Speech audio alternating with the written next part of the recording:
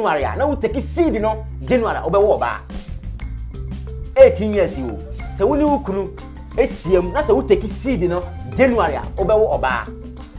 ana fe so woni wo kunu ana so wo take seed no aya February obewo bema so wo take seed no March ya obewo oba April aya bema from April aboko si December aya bema into mo 18 be na baka be na ide aya bema okay mo 18 years no be na mo baka aya bema.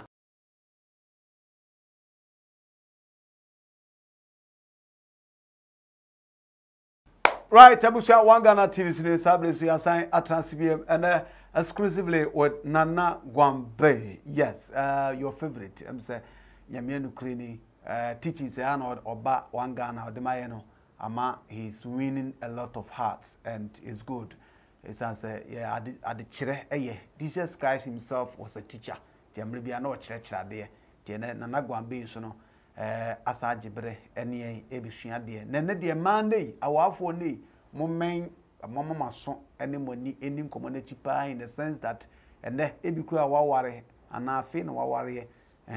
geometry also wale enche ono wife mutia mutumi awo mayo kama memu kama number wafra whichever we konkomo no ehwampa ene mo a mo ware enche nyina no mutumi de moni e de akire hanmo One Ghana TV so medin edna na kofi eje sikapa selem kan Nana Guambay ye betwetwe nkomo Nana boko de yaja namya dumu na so wa mundi ka wa koye ba juane spiritual ka manifest one ni beji pa ka u feature manifest pa no 5k ni ade akabe kama pa sele bia meka fresh boy pa onwo fe ni fe ya wo me so se ma ha o kakra ma ha me because ona how me to me ha ma aditia because of me my programming ma adwene say me ma tane ma no ma mani nko ma adwene nko e be tane be distract me dwuma me ye nipa wiase ne wo no so be se bi hawa e be hawo and also be se o ha bibia wo so betima ha de kro no based on ma adwene ne kra wo no okay to what program say o ma onchi obi anwe no de be me enwi anintina e wiase we na kon anase enigye ni asase we so enigye ni ha de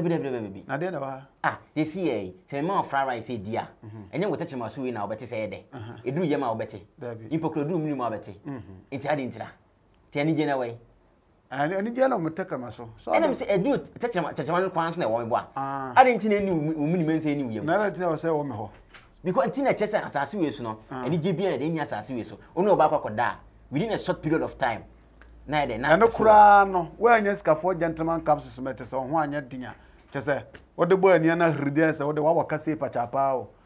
an mo ne ade anti no ayade a wo se hwe ho ni yi ti so de wa program wa so de separate here nta so we nti bu house me pema am de mani agye ma peme wo yale esa wo yale wo pema wa gimi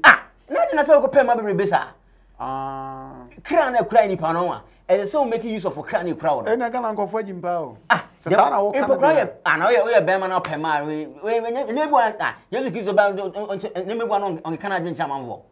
yen kana kra tie ni pa we be ma na pema so we oba na pema ma wo nyansa wo fom ade ntina o kare ntina wale na se o sama emema ne ma na se wo ye be ma na wo se di emachi bebesa ana so ye oba na di emachi bebesa de ba na benya film sa atenka be na wasa asi we so I want to go. Na o ne kokko da de ba na benya film Nana Guambay pa te si e fa se si na o bia o de ha ba bia fa ba ma huntu nti atenka amafo de amafo do ma hiti o e de ne bu o a hu ya se ni pa ba makola ba kwa Chris banko be release esa kutra e want to say we ye bema kwa na the more na wo ne e murder the more na spams ne kona unkwana so ti e ba so be kan wasem sa na so obi so no oba bia na so ne nkwa so ate wawu David, we have a destiny. Name of we are 100 years. 100 years now, the more now, Messiano. Now, spams now on any maybe blue. You ever come once. I'm on for him. Spurs here never be. And you never on for him. Vitamins near that. And for physical aspect in the chain. Spiritual. More. And you know, so come has say, and I'm going to say, I'm quite 4 billion, I have 4 billion. To my hair, I'm a grown me to me, no fucking. Anya de do a woman na be mo awo na say ma wo enti mami na ho odin na kire okay ti bu a dose na so mu zo na I say fried torn no say benete enti ani me bu o ha anya yi Okay. Do we know who has any power? We are Bema, Menko Boom, Master Baby. Na date na manko for pema. Oh, once the Nipa. So see I think can be any had the what pushes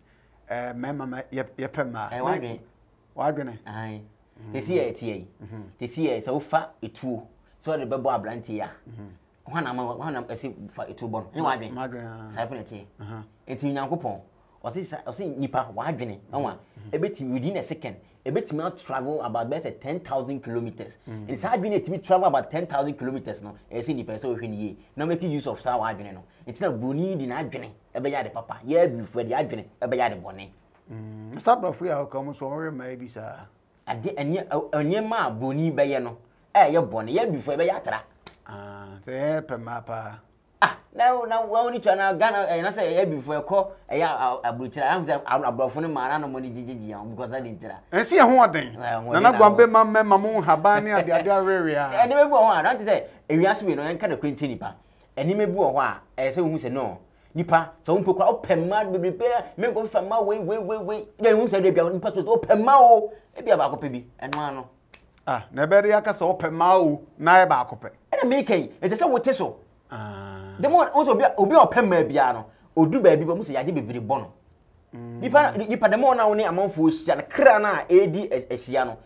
Go beyond the cra. A work on spiritual marriage, not never push ya. No one who be single is from home, never be drowned. Single is on the way. Or 2 million on a share a year a bay for so. Never be you so become was him. Single is demon or have bay for so. Honest, I shall abortion so. A friend single is. Friend single is.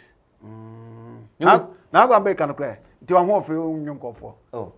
My wife, you know, and the wife from Kwan, and a wife doing young. Facebook, I put no down, sir.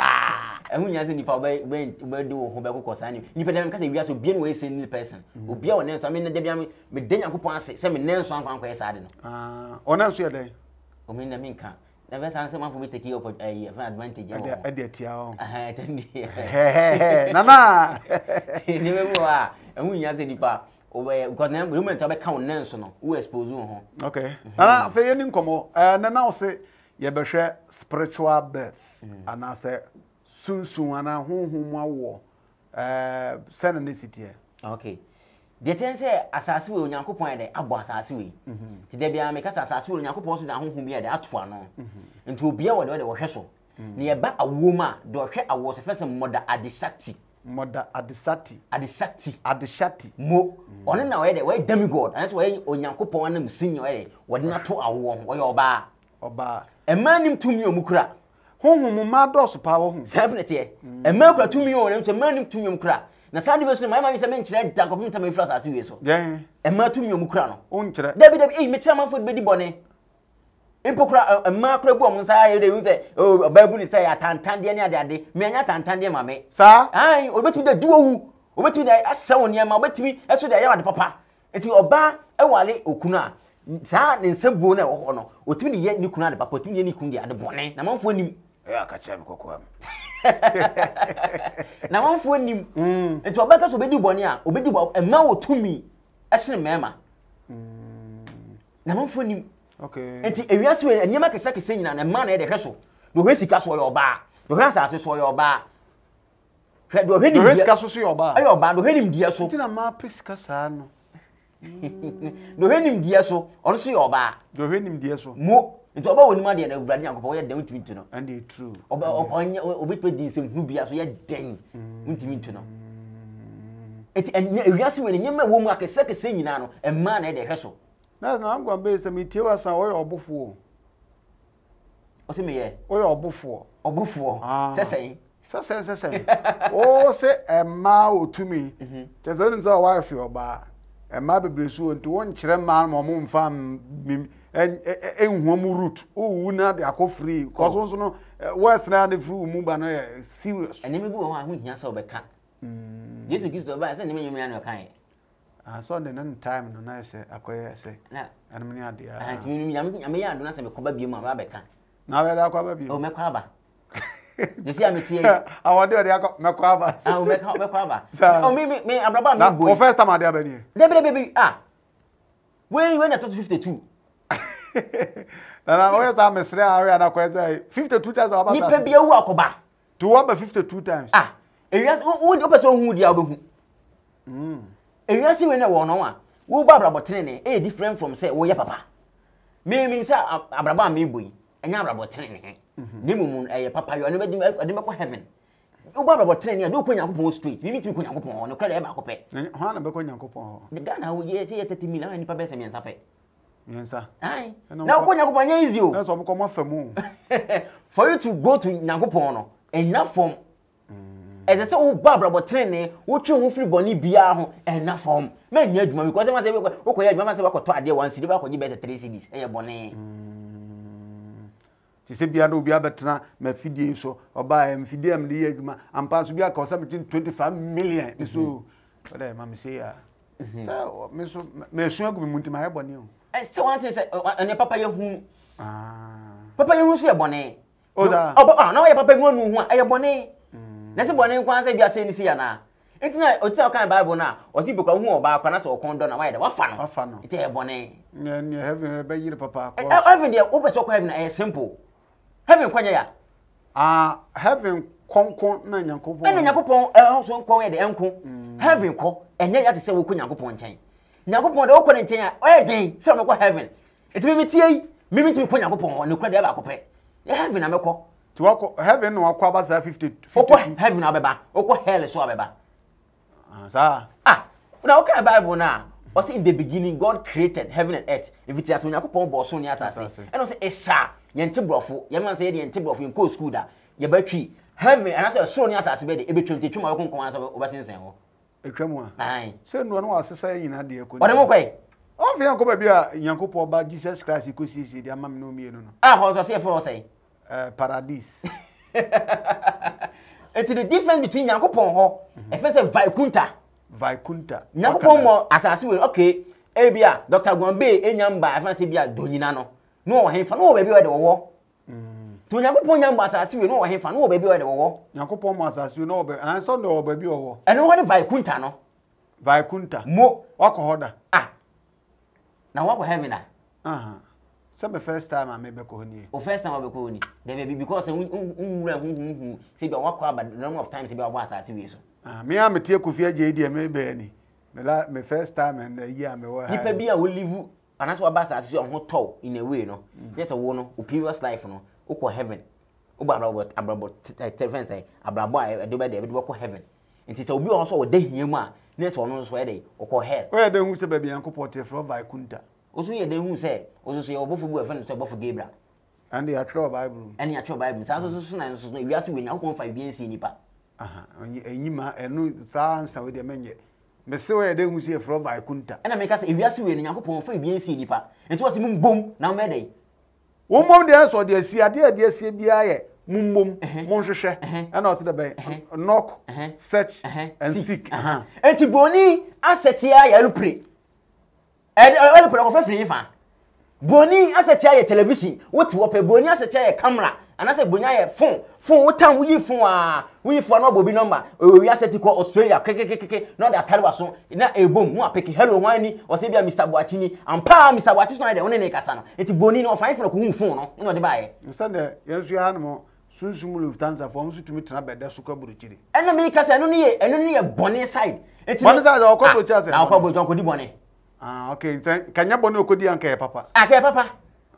boni no kodi na boni di ne bayi ni adade nyina phone ni adade a yes ye enjoy ye de uti ufie no atam bia o computer no abo ahye bia Google search no abo na ne ma yiba na wani age obese me hwe bia ene ma wa America na wani age eti wiase Nyankopon fa bi ensi nipa wo hwe nko ade abedo obehu nana woni bibi ya hwe ya our topic for today no hwe ye de said we see heat here on sa no bembe ma no ho no hwe enwi na ntokwasi ntino ntokwasi ene just by the way eti awo no ho asam no spiritual birth no na ye hwe na ye ni nkomomo sa heaven Vaikunta ne Vaishanta ne vai makroni ni adi ni later on e beba ho say heaven ye ko eti na eti ye tiense se nipa bia no se wonyim wo ye oba na se wonyim na se akran so bo se me ti se akran ye de ka o mi nsabunkum so eno no wo be ma ema no so what be that o se me ti se akran no ka wo me nsa bongu tete no obi nyin se pe hu so nyin so bote abrewa mu so ne nsa ba e me ofu mu se wo ye pe akwa ne de eka e wo obonkum so ne se no be wo be ma se wo te se wo ka no onifa so a ne se wo be wo de wo be wo ba intene ma ba kire intebu ha wo se me de me pe be ma wo wa bompa ye sane me ma so wo ma be 6 we enyem paye iwiase nyi bibia na ye mpaye de me ka sa asem we fa mpaye no to nchen nyi bibia na ye mpaye prayer can do all things nyi bibia na mpaye timi ye na mpaye timi bibia na so na pa awurade mesraw ma me yefunya ma me yefunya ma se be ya na me nidi na me yefunya ma so yefunya ye ma no asa ka do not pray in vain ana fagide na ka se bo mpaye ne fagide ne bo mpaye ne so prayer can do all things nyakopon kra na obo wiase wo se nua bra na dua dinika ye mframa bra na mframa dinika nipa bra na nipa se wankona nipa ma enye mpaye empire wo bo mpaye in a way say command nipa bra nipa se wanko nipa afọ otinya otwe ono kwa nyakopon no otwe din wose mumye bu nipa kra asesen omso mu nipa se de yense so ni wotena se na her onwene ye Yesu Kristo di we se ni te na ni na te di wono nsa fa anwa no atinte so atoso no la talo kwa bani ni ate ni bia na empire wo de tena ho na ka se bia empire ni ba be die guo ma empire wo ho obi ka se empire nya da bi ye wade empire timi ye ene wo wade empire timi ye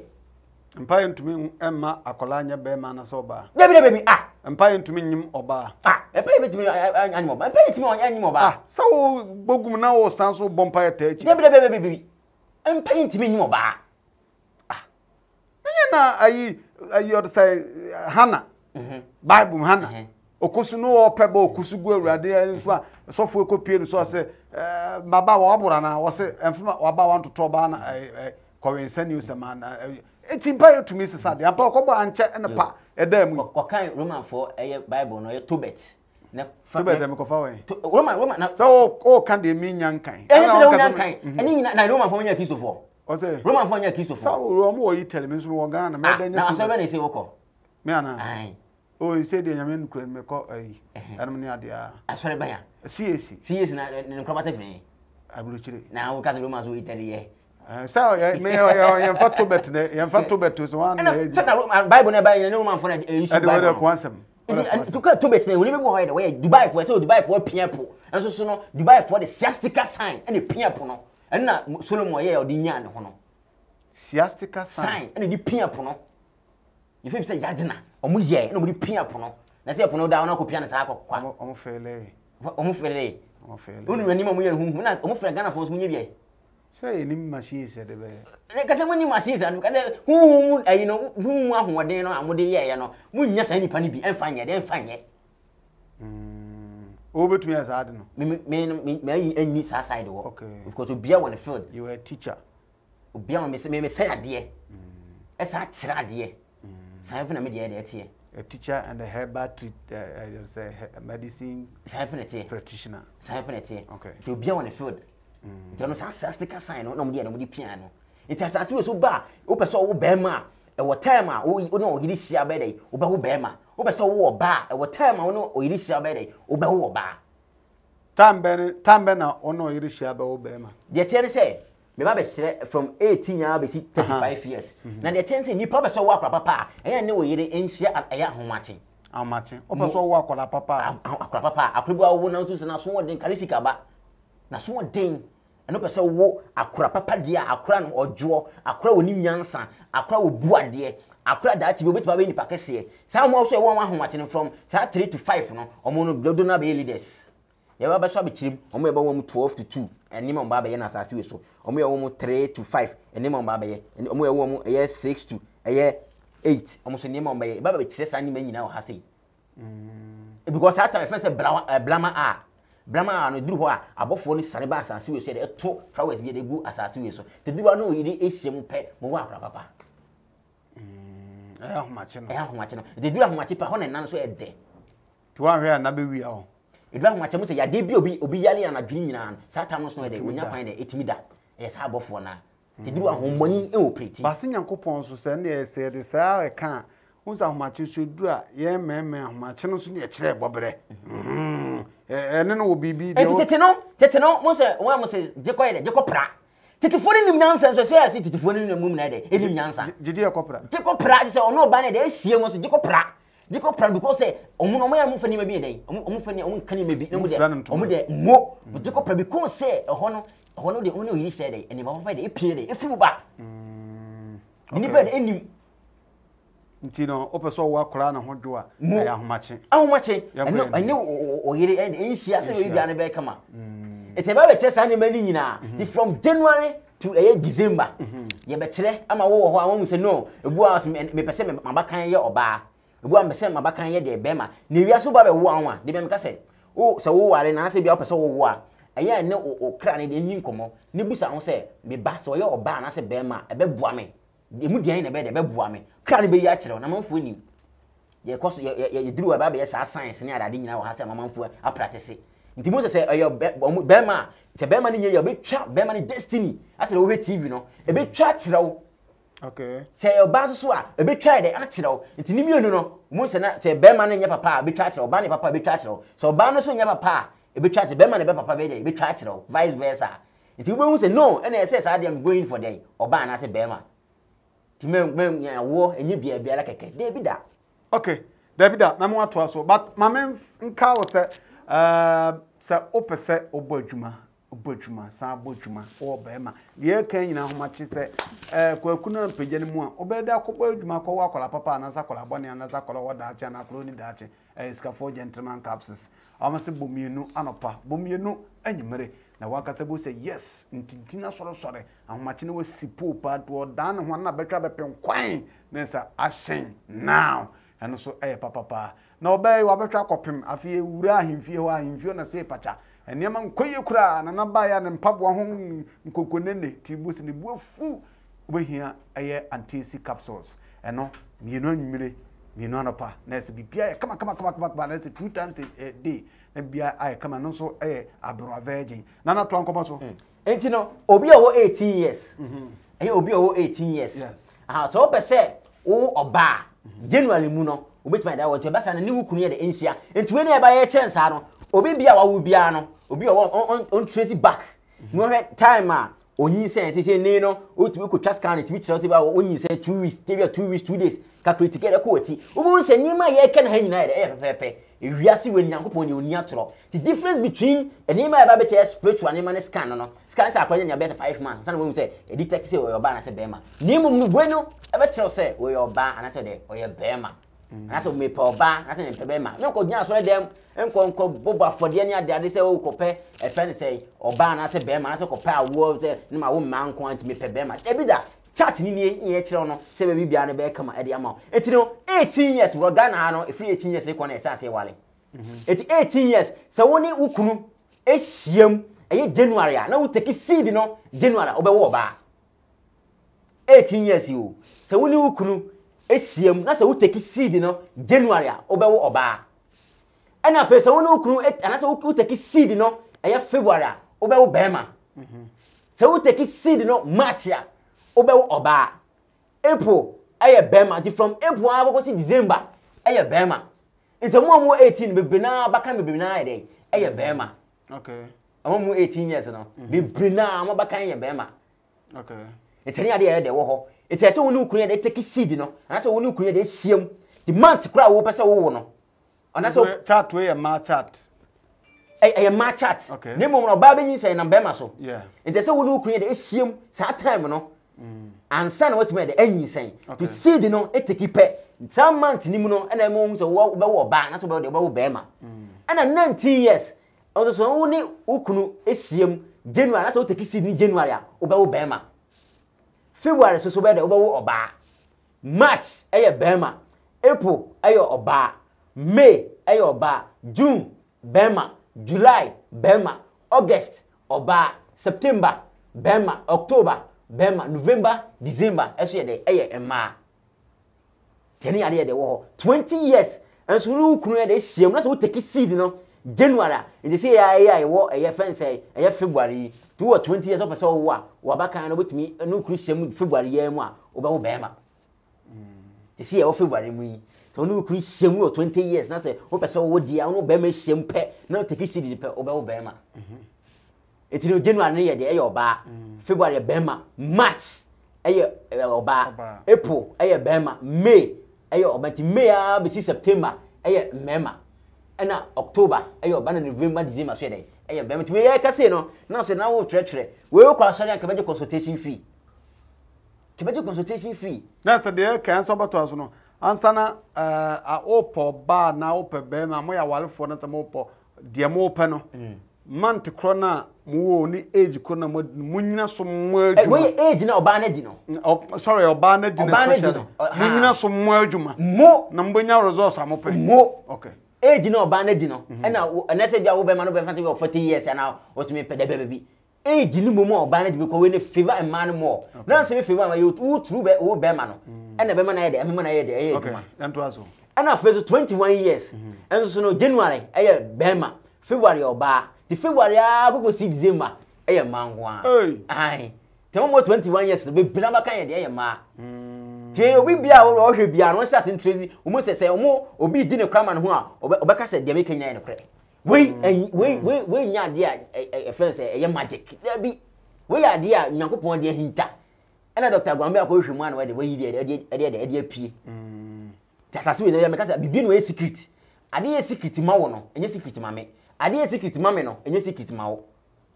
okay tani ade de wo 22 years January ɛyɛ ɔba February bɛma March bɛma April ɔba May bɛma June ɔba July ɔba August bɛma September ɔba September ko si December ɛyɛ ɛmanko a ɛna fe so 23 years January be si ɛyɛ March ɛyɛ mɛma February April ɛyɛ ɔba ɛna fe so May ni June ɛyɛ bɛma ɛna fe so July a be si ɛyɛ September so no ɛyɛ ɛma ɛna fe so October November ɛyɛ bɛma na December so yɛ de ɛyɛ ɔba to see na mu sɛ man do so papa tie man do so ne bɛma wo asase we so no tani ade de wo ho ɛna fe 24 so no wo no woni wo kunu hyemu a ɛyɛ January na wo take seed na wo bɛ wo bɛma February yɛ ɔba March ɛyɛ ɔba April ɛyɛ bɛma May bɛma June ɔba July bɛma August ɔba September bɛma October bɛma November ɔba December so yɛ de ɛyɛ bɛma tani ade de wo ho ɛna fe so no ɛyɛ 24 years the 24 years so no the same so of January de ɛyɛ bɛma February ɔba the February and March no 24 years na bɛ sɛ wo dia likely so about there wo bɛ wo ɛyɛ ɔba tani ade de wo ho ɛna fe so April to any Kenya na wo trɛtrɛ sɛ bɛ yɛ trɛ bi no betumi na ma na bi ebia wo pɛ sɛ wo ma wa wo de ɛyɛ fetete no ti wa mo sɛ we ma ya wo wo bɛma awo ɔba wa toto mo tani nyina ne bia de wo titifo no mo sɛ ya mo sɛ bɛma no anase wo sɛ wo awale no bɛma no mo sɛ mo nya abrewa tie no obɛtira wo nkyɛn mo wo kyerɛ sa ne ma no mo sɛ sɛ ɛyɛ no oyiri nhyatan we ba won kan obedwam mo sɛ no da to nipa ne tirim okay ti we nya ne bia de titifo no mo nim ɛsɛ sɛ titifo no yɛ badimbrɛ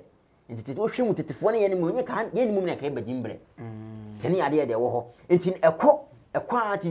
24 years so no ɛyɛ bɛma ɔba ɛyɛ February ɛna March so yɛ ɔba April bɛma May bɛma June ɔba July bɛma August ɔba ɛyɛ September bɛma October bɛma November ɔba December so yɛ de ɛyɛ bɛma 25 ɛyɛ January ɛyɛ ɔba February ɛyɛ bɛma March ɛyɛ ɔba ɛyɛ April so no ɛyɛ bɛma May ɛyɛ ɔba June bɛma July ɔba August bɛma September ɛyɛ ɔba October ɛyɛ bɛma na kosi December nya de ɛyɛ mɛma nko a 26 years ɛnso no January ɛyɛ bɛma February ɛyɛ bɛma tɛno so kwa be si May ɛnyina de ɛyɛ mɛma nko a ɛna afo so June ɔba July bɛma ɛyɛ August ɔba September ɔba November anase October ɛyɛ bɛma November ɛni December nya de ɛyɛ ma 27 years ɛno so January February ɛyɛ ma tumo 27 years no mo ɛfɛfuru January and February no wo ma ɛna afezo so no ɛyɛ March ɛyɛ April ɛso yɛ mɛma ɛna afezo no ɛyɛ May ɛyɛ ɔba June ɛyɛ bɛma July August ɛso so yɛ ma ɛyɛ September bɛma October ɔba November December so yɛ de ɛyɛ bɛma ɛna afezo 28 years January ebesi ɛyɛ March ɛyɛ mɛma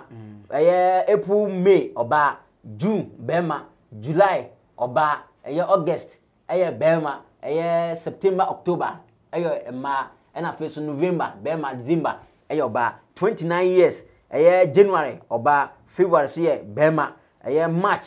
ene eye April nya ye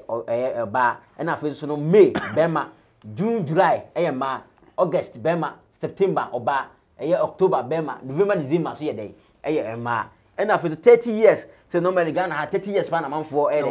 the one thing say mama ka dey nche manfo nipa ho ha ya wontem nipa ho ha wontem you guys man say bia wo 35 years now for no awo oba ni 35 years now was say nye 70 ubewu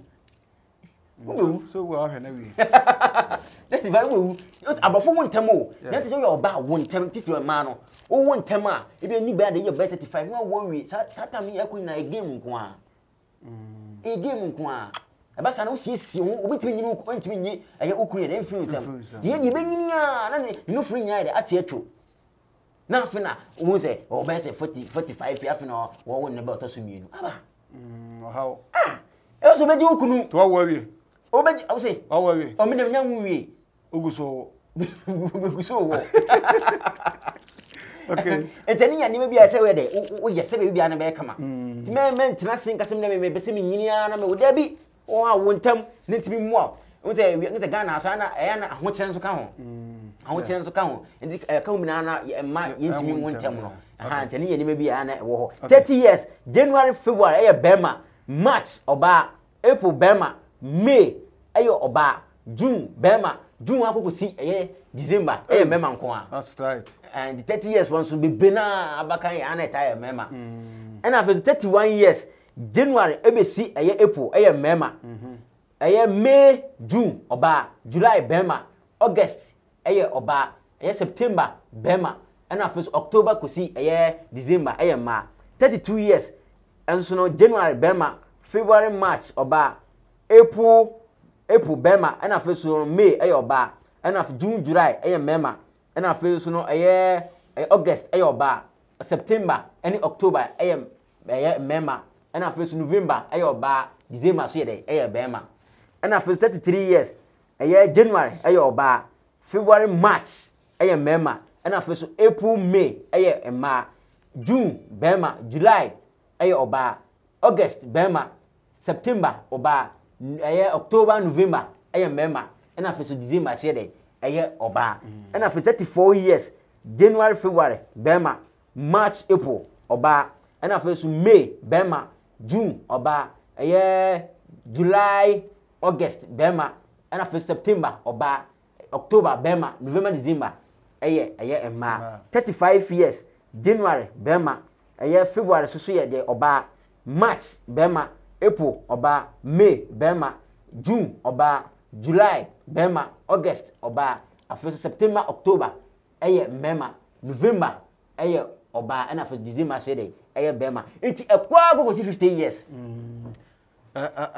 brepamna adabe abasabe de mo aka no so abeto so be ekwa go 50 years it ye ko no dem ka de bia ho no furi de ko so abekire ntafo de kon ya befa so wo ntafo eno so ya de wo ho no so no logic tibito am pentafo awo wo se no wo bompa bia no no aduro bia nya aduro da bi da simple logic bia abekire na ha obi se o ganta fo nanka no wutu pa nanka wawie enso e free roba kan chance dan ene nyema bi nya de wontafo na manfo ni intene duru ho a ene yo be kire ama nipa so de ahu se ba bibia na be kama okay all right yene Nana Guambay ene wo kire mu sanse trobia na koye mpa tenten ene ade Nana Guambay sintesa ebia na nso gidie enkyere wo sa I think say obetumi a practice ya no say de o ka no ye no kre ana say sebe busirimuka Nana Guambay dia de ba kwam ni say ya na o kire ade no emamu da ho pa na o ka sembi we 100% nyakopon twato nature ntwantro we nya de a obeka say na we de ho ahwan na say da bi empaye na wo ba bi kan kai no a wo bom pese urade ma me hu bema a wonya wo hu a say a wo ma be say 4 5 which is a man was so the hair it we dia we nya magic we free any actually we obi nya nim give ya bekipu because ma so bi ti buy o say bi opa wo e bi o ti busa no ope oba na se bema o se mbese mabakan de ayo oba o mo se o ma na duro na ne ade no we se ni ukuru hyem tam de ma na de tire da ma no ya ma na chat no opo ya mo so eduru tam no ko eh doctor am po se me ko trust kan ya se menyem oba na se bema o doctor ya de o se menyem na ma ye nature principle so wana mo so mo hu me na nam so ama na hu mom ne mo na ma ye okay ade a me ye wo ho nsem de do man se be ya wo na e ekipura sa wo na ache no etimi aba okay na de so na de ntin so na ma obi nsum tumi nwokora ewia so obi an destiny to bo say obi oba sa su bia be wo da bi enye obi oba sa su bia na be wo ye won sa su bia na be sidan enti se won timi sidan won so oba bia aba be sidan ye won sa su so nye obi na bitime nye enye sika enye bia betumi enye sika separate enti asase we aba no enye obi na betima wo be na awo no otimi nwu a ye won nyeme bo etimi ye true destiny no any true or karmic and also past life no e woni me betimi da etimi ye se we bia ne be kama dia ma ewiase we no yakofo nim dia asase we so ni pa nim ani ye before so buni se no ade bia bi efiri bibini wo ba bia no ye de enya de papa okay ni mo ade efiri boni wo ba de ye ya de papa ente bu ho a butim ba wo bo ready ne palm no wo se emu se enyema a wo mu no wo se no we nya de se ba wo mu so hwe odin na me call so free o ze betima wo me kan ko na akere no sofo na makam because awoye de we tumi kwa so dem sofo ko gampai timpai gampai krabada bo so be dendi anda buhana pa sabo so do gbe ya ne dem na bibia ya kama obazo chese nyampa na ma wo na ba ye wo awo a bia bibi kurem ene nye tuhunhun bia ne chwade yampa ene bi kan ka chose nye bibia ne mpa yetimi ye wo ade a tu ye hunhun a wo de so mpa ye ene wo hunhun a mun so mpa ye na wo bo mpa to elementals no Yesu Kristo ko penya na ko si bi poso na wo Yesu Kristo penya na ko si bi poso aka che basa hwe edi wiase nyina hye nsa ja wo free soro bra na wo wo do be ye osusuro na wo bo mpa ye tie rashes ewiem otumfo yaxes awa akanama yaxes rashes ewiem otumfo o me demons o mo na wo bo mpa ya no ma jo mpa ya no ma mene o bo mpa ya tambia no ma jo mpa ya no ma mene tambia bo mpa bi o ma jo mene ana wo hu ntia be no mpa ya na ko okay mo hu ntia no bo mpa na yash de rashes mo me demons no demons first akanama na wo sa akanama we na wo se me babo mpa ya tia no emfada yen ka no kranche nipa ni bia na mpa yo enye bia na wanyema se abayifo sei anu betumi ne mpa ya den titira abayifo mo ye beba bayi mu bayi o mo ta third level no betumi ne mpa ya de break wo mo na bayi o first level no wa betumi fa mpa ya break no onani ate wono na habanti ye was 17 elemental herbs awe kabuma ahunhum boni bia de so asase we so impokura no sa eye efe akonya tuntum aye punu no we de pumpum wusie wo ijale ena sosomasa e de haban ma ko 7 ena kamu ye ne pumpum wusie sa haban na so ye de tumi ye de wom na manfo ye de enim okay it when nya ni bia ni bi wo woto a men ka se o we de eye sei na mpaye na me bom mpaye na sei ni emfa enti wo ni bi si ye tresi ya won se me betena na ka se bia fe me bia reverend e bia bishop wa ha come for me serious ba ne wo do say o the doctor Nana Guambay no be doctor Nana Guambay there ena sa dia oh no unya say you funny serious because I did because ye no ye cherish obi a sofo eda ni din so ene ye ne na na say so for the Bible say fe ne ni die ma de ni die se no ena me ka say ye say duma ye nya sofo duma they said ma be train obi practice ya obi be train ade we wan Ghana so ena me practice ya ni pa ko de yankofo nsira no any of duma na bia ana ye be train ya na say be train na bia ye be train say bi ngum ni pa wa de bi da ni we be train se ni pa obi si ni wa bra bo na so be se de awo se be bia no be de be kama de ama okay ti we nya ni me bia wo na so full a be bo wan ka se de etani ade de wo ho nti ye ko nyina de so na mdi kaka no ye ko nyina de ne ye kire ko ye ko nyina te kutu wo no atam tuku ni wan to transcendental teachings okay we teachings we no Ghana ho nya bi this Dr. Guambay ho nko a timi teachings am train nyina no mu do pa ande kwa na nya na kwa na beka owura nya kwa na beka ndie ye ko nyina ne de ne ye kire ko se de be ya osuru ho a obesu be de obefam aba ti ni me bo practical ni me ko nyina practicals ni bo so na de ne de atum se be bibia ne be kama e de ama nyina ti bia me ka se ewiase we no enima bia Yakobon de ahya asase we su bia no won kata so de bo a so dwi Nyankopon wa obodam na obodam o modam na me bae me papa no me bae wasi fie kakraka e bia ade bi si edem ho ade we ma hwa me hu se de e kwan fa so wuru adem bi si ho me busa se another ade a e be si hei e ba ne sen na bi so oh sa ade a bia week we mu ye fasting we ye fasting na me so me kire wa de kro e kwan ya fa so we de e be si ho na mpa ma ye fasting na on kire me okay o be kire me because me di wa hye de eso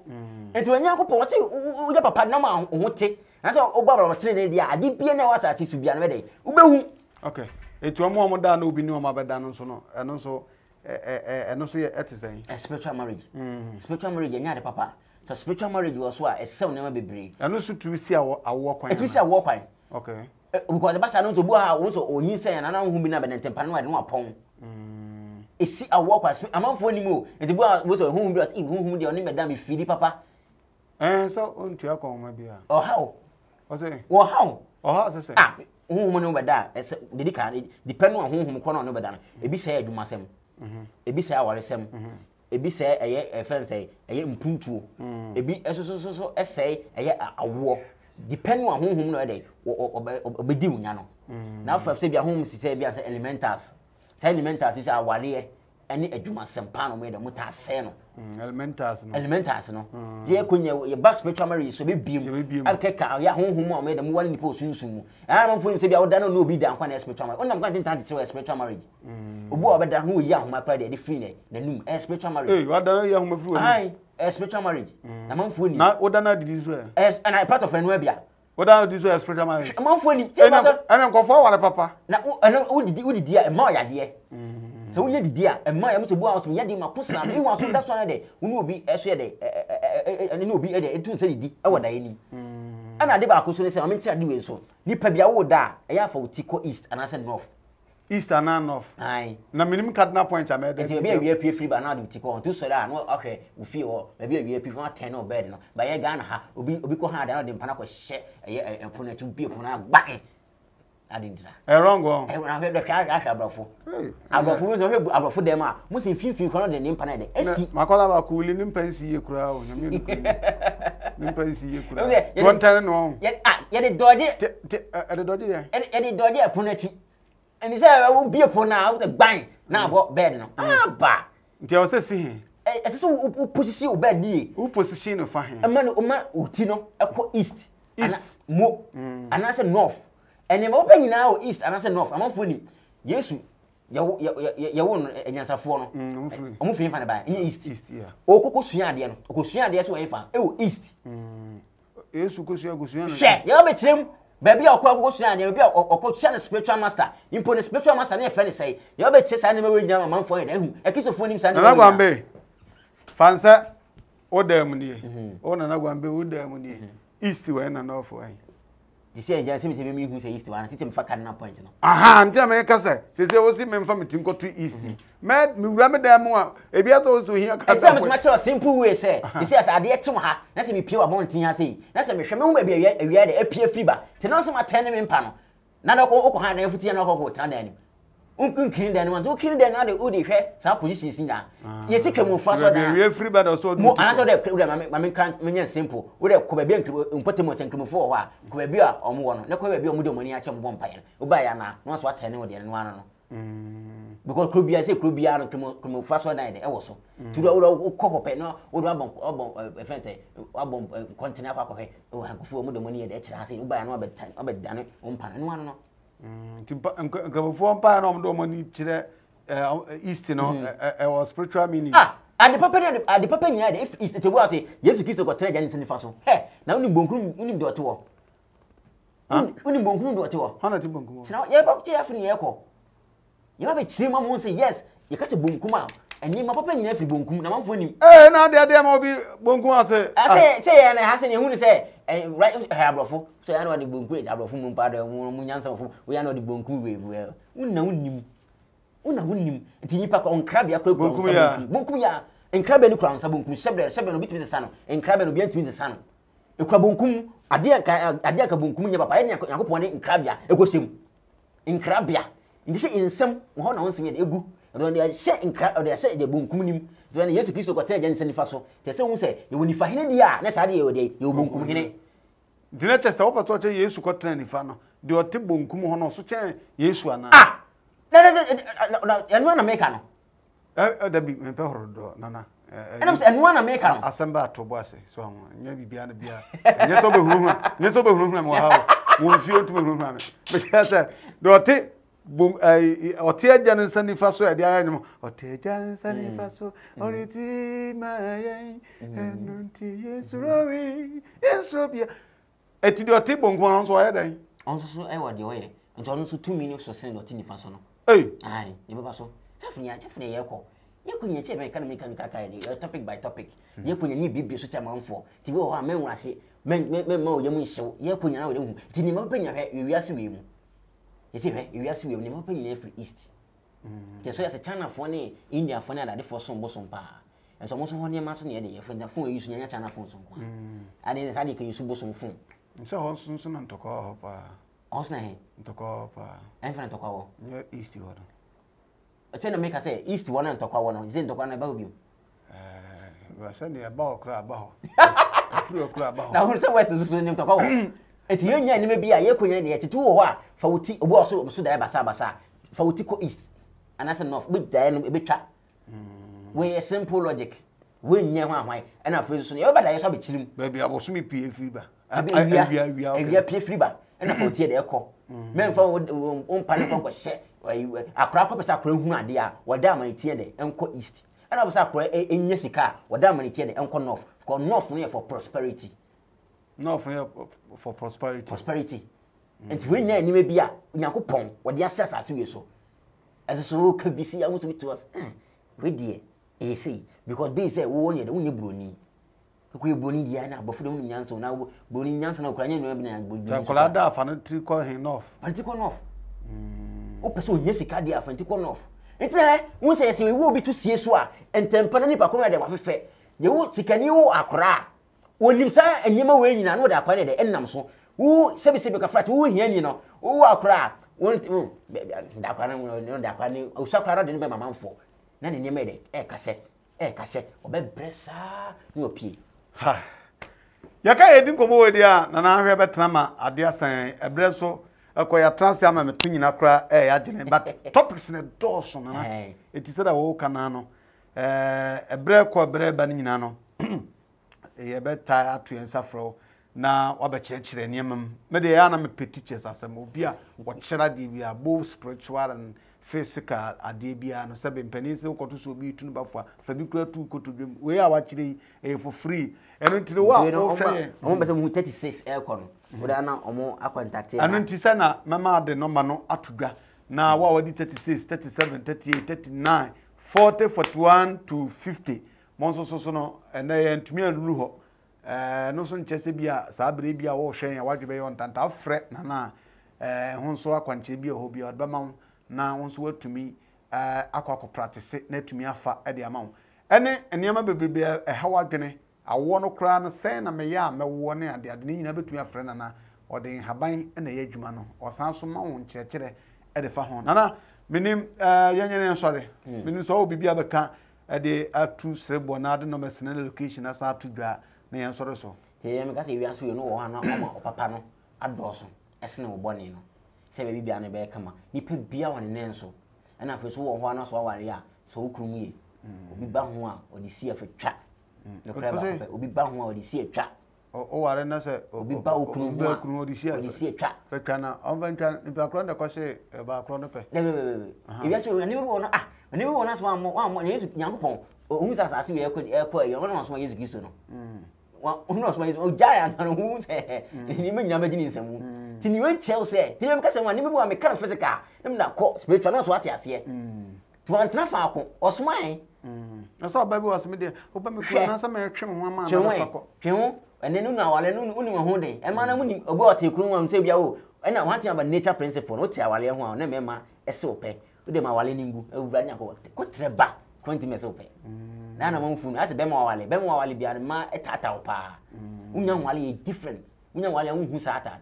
I know the meme and ase ma tata wono unya wale pe umu se na temptations no titiri o mo ko din si wa asore dem nse no ai we fear what any different from asore awade okay ani ade an wonfo ni okay ti wo ho a momodin ya wi so bia won ne nso me na emu me ma won ne nso ne de NTQ emma won ne nso ne de enye kese anchan mo ntani ade de ewo ho ti wo ho a bomodin a ne se be ya bibia ne be kama wo ho pe na so no wa hwe odi die mu yi ene wana mu ntu ene ye ne me bia de enye bibia bia na se wodidi ewia so bi pewa edi diem aya ade ba ko nipa de betumi fa so edi nya nipa pa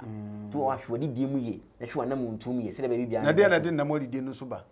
ede enna mo didi se wada na wodidi de na de ba se okra na emra etimi esa nipa bia no se okra fight nipa bia okra fight na emum no se okra ne fight di mpempenso bia obre aye si ya wo ho odin pa ni nipa be se 5 atu agus na mo boa omo no be ko a chance be ko a fo obre pe omo mo tumi okay separate ti de bia wo ho aso no mo din se omo makra no so de ehun ade aye de no bo ho ban de bia ka asem we ahoban boy ade ye wan bo ho ban obebekum wan bo ho be we sell wan bon bo beji bibia fi nsem cause Ghana ha ye kwa sore kwa ne kwa ba akopɛ Ghana ha ye kwa sore kwa